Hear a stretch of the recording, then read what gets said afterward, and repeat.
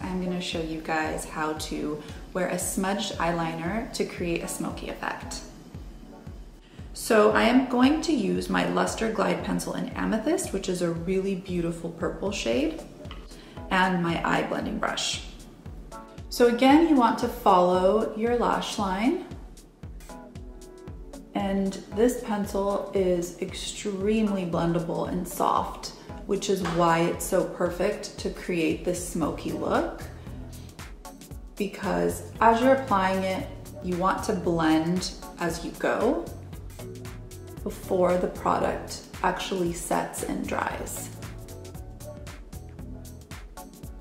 This is actually one of the easiest techniques to create a smoky eye, in my opinion, because an eyeliner like this, which is so blendable and gives you that kind of flexibility to move it around, and then you can just kind of build on it as you go.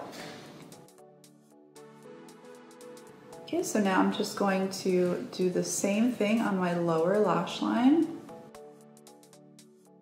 But instead of using my blending brush, I'm gonna use my angled eyeliner brush.